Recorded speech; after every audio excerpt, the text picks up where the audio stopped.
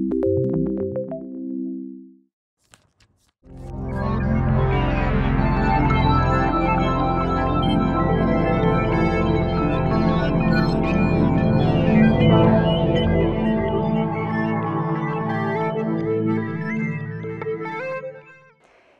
this part, we are going to talk about proton NMR applied to polymers. There are many advantages of proton NMR over carbon-13 NMR. Quantitative analysis is easily obtained, but it is not the case in carbon-13 NMR. Proton NMR has higher sensitivity. As a consequence of this, the analysis time is shorter than in carbon-13. The information obtained from the scalar coupling proton-proton is very useful for the interpretation of spectra. The hydroxyl and nitrogen proton signals that cannot be detected in carbon-13 NMR can be easily observed in proton NMR. The olefin protons appear in a different region than the aromatic protons, which does not occur in carbon-13 NMR. Those advantages compensate, in part, the small chemical shift range, that it is only of about 10 ppm. Before to enter in the application of NMR in polymers, let's see the sample preparation. This course is only about NMR in solution. Polymers are not all soluble, especially those that have interchain links. So those cannot be studied by solution NMR. The others can be prepared normally. For those that dissolve at room temperature, it can be used as reference tetramethylsilane, and for high temperature NMR, hexamethyl disiloxane. In many cases, one of the main signals of the sample, it is used as reference. Solvents should be deuterated to lock the frequency of the field, or it might be used a deuterated co-solvent. Deuterated chloroform is a good solvent for rubbers, such as polyisoprene or polybutadiene, that dissolve at room temperature. Deuterated 1,1,2,2 tetrachloroethane is a good solvent for polyolefins that only dissolve at high temperatures. Chlorinate benzene, such as orthodichlorobenzene or 2,4,6,3-chlorobenzene, are also good solvents for polyolefins at high temperatures, but in these cases it should be used a deuterated co-solvent. Deuterated benzene is used in 15 to 20% to obtain the log signal. The advantage to use this combination of solvents is that deuterated benzene is less expensive than, for example, deuterated tetrachloroethane. Polyolefins are between the polymers more difficult to dissolve. For example, polyethylene only dissolves at 120 degrees and polypropylene at 140 Celsius degrees. In this table, there are shown the boiling points and vapor pressures of some solvents for polyolefins. We could never use pure deuterated benzene to dissolve polyolefins because its boiling point is inferior to the solution temperature. But we can use it as co-solvent in volume percentage inferior to 20%. Thanks to Dalton and Raoult laws, we know that the total pressure of a mixture of solvents is the sum of their molar fraction multiplied by their vapor pressure. Using a mixture of 20% of deuterated benzene and 80% of orthodichlorobenzene, the total pressure is inferior to the atmospheric pressure. If we take into account that we have also the polymer in the NMR tube, there is no risk to use benzene as co-solvent even at high temperature. What about polymer concentration? The most concentrated the polymer solution is, the strongest are the NMR signals. But the problem is that increasing the concentration also increases the width of the peaks, which may mask less abundant nuclei resonances. So it is better to concentrate less, to have thinner lines, that means a better resolution, and to accumulate more to obtain more intense lines.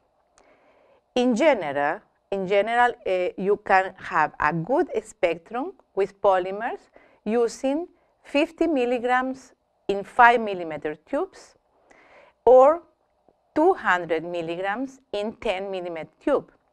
In this way, you can do both proton and carbon-13 NMR with the same sample. Let's see now some proton NMR applications to the study of polymers. In all these applications, we are going to use the area of the NMR signal, or integral, because they are proportional to the number of protons generating that peak. Proton NMR is good for polymers that have functional groups, because due to their electronegativity, heteroatoms, this shield some resonances that take off from the others.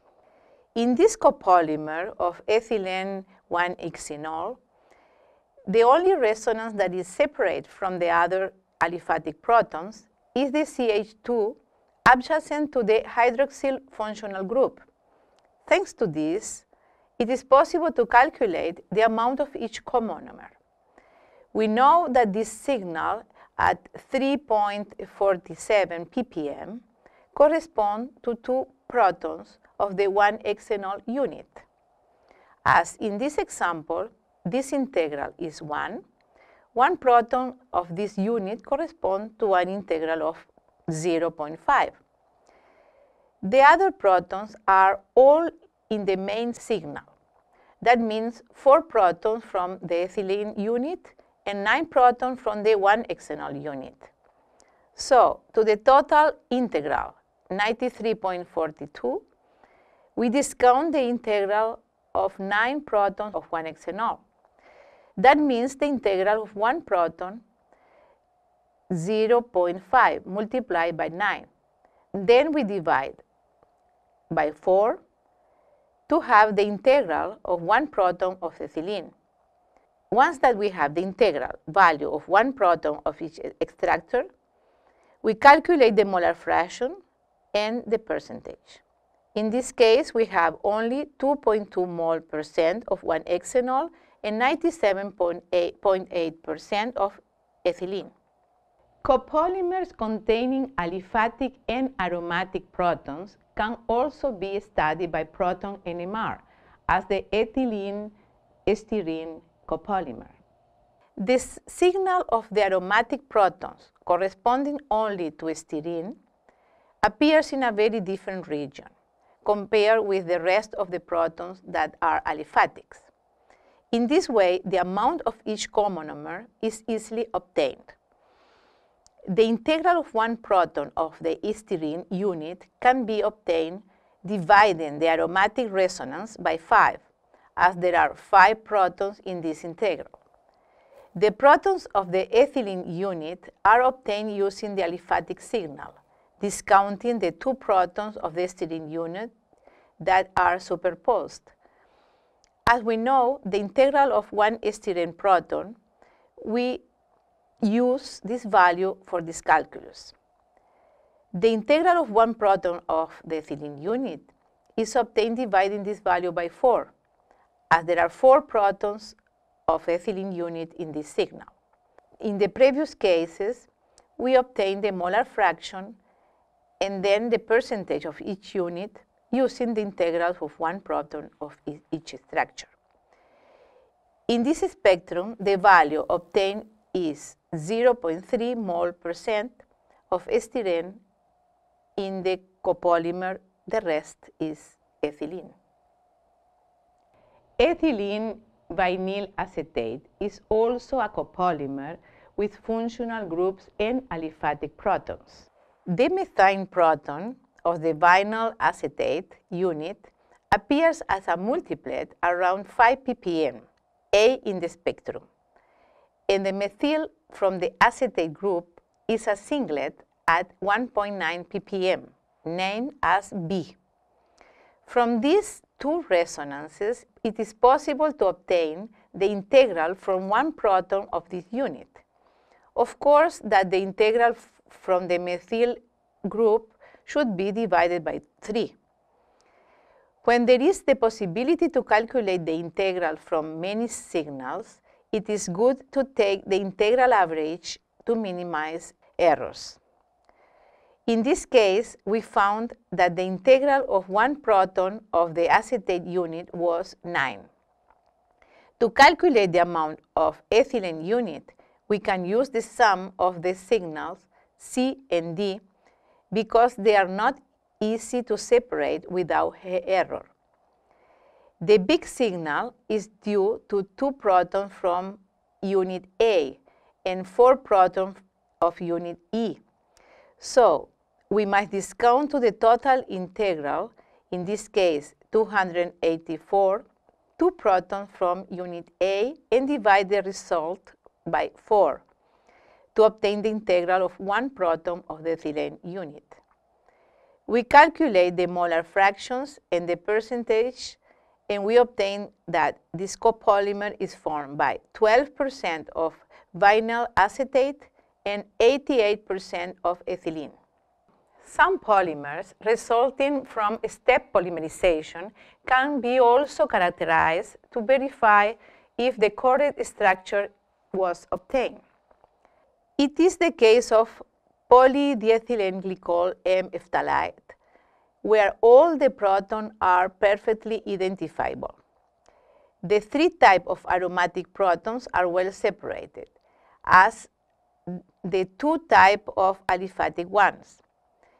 It is possible to calculate the integral of 1 proton of each structure and use the average integral to confirm that each unit is in the same amount than the other, as it is expected for this type of polymerization.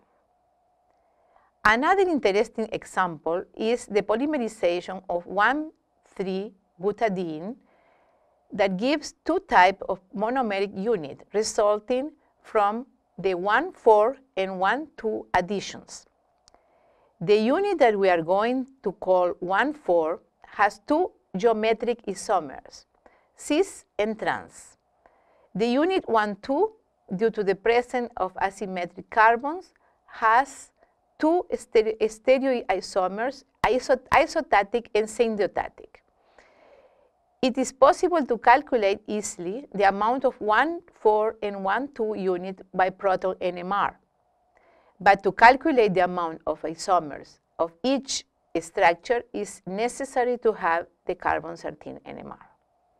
Here we show how to calculate the percentage of units of 1,2 and 1,4 in the polybutadiene spectrum below.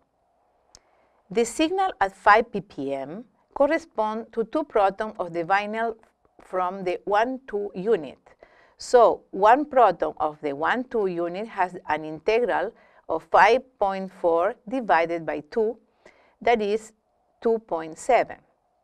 The signal at 5.5 ppm corresponds to 2 protons of the 1,4 unit plus 1 proton of the 1,2 unit with the total integral of 34.4. So, to obtain the integral of 1 proton of the 1,4 unit, we have to discount the integral of 1 proton of the 1,2 unit, in this case 2.7, and divide by 2. Once we have the integral of 1 proton of each structure, we can calculate the molar fraction, dividing this value by the sum of the integral of each unit. To obtain the percentage of each unit, we have to multiply by 100. So this butadiene has 14.5% of 1,2 units and 85.5% of 1,4 units. If we have a copolymer styrene butadiene as the SBES, we have to treat it as a terpolymer composed by styrene units, 1,4 and 1,2 butadiene units. In this case, we can obtain the amount of styrene using the protons from the phenyl group that is in the aromatic region, very separate from the olefinic and aliphatic protons. So we divide the integral of the phenyl protons by 5 to obtain the integral of 1 proton of styrene. The other units are calculated in the same way that it was done for polybutadiene. We have the integral of 1 proton of each unit. We divide by the sum of the 3 integral, obtaining the molar fraction, and then multiplying by 100 to obtain the percentages. So this SBS is composed by 21.2% of styrene units, 70.3% of 1,4 butadiene units, and 8.5% of 1,2 butadiene units. As we can see, proton NMR does not let to have information about the distribution of sequences in which these units are disposed. This information can only be obtained by carbon-13 NMR. In low molecular weight polymers, it is possible to identify terminal groups and determine the number average molecular weight. Here we have the case of a polyethylene obtained by a methylocene catalyst that normally has a methyl group in one end and a vinyl group in the other. The resonance at 5.8 ppm corresponds to the methyl proton of the vinyl terminal group. The integral of this proton can already be used to calculate the terminal groups, but it is also preferable, when it is possible, to take the average from multiple signals. Thus, we can also use the resonance at 4.9 ppm due to the 2 vinyl protons and at 2 ppm due to the 2 allyl protons. The integral of this signal must be divided by 2 to obtain the integral of 1 proton of the terminal group. The methyl from the other terminal group could also be used, but it is not advisable because this signal can have more errors due to the fact that many aliphatic solvents or branches have signals in this region. So the integral of 1 proton of the terminal group can be obtained by the average of the 3 signals. The integral of 1 proton of the chain is obtained by the integral of the main signal at 1.2 ppm divided by 4, taking into account that each unit of polyethylene has 4 protons. The polymerization degree, or number of units of polyethylene present, is obtained dividing B by A. To obtain the molecular weight, we must multiply this polymerization degree by the weight of the polymer unit. In this case, ethylene, that means 28 grams. To be more precise, we can add the methyl mass, that is 15 grams, and the vinyl terminal group mass, that is 41 grams. In general, these values are negligible compared with the chain weight. Our last example of the use of proton NMR is the isostatic polypropylene. In carbon-13 NMR, there are only 3 signals corresponding to each type of carbon: methylene, methine, and methyl. Correlating carbon-13 NMR with proton NMR in polypropylene, it is possible to see that the 2 protons of the CH2 from isostatic polypropylene are not equivalent. This is a difference with syntiotatic polypropylene, where those 2 protons are perfectly equivalent. Here there are some references.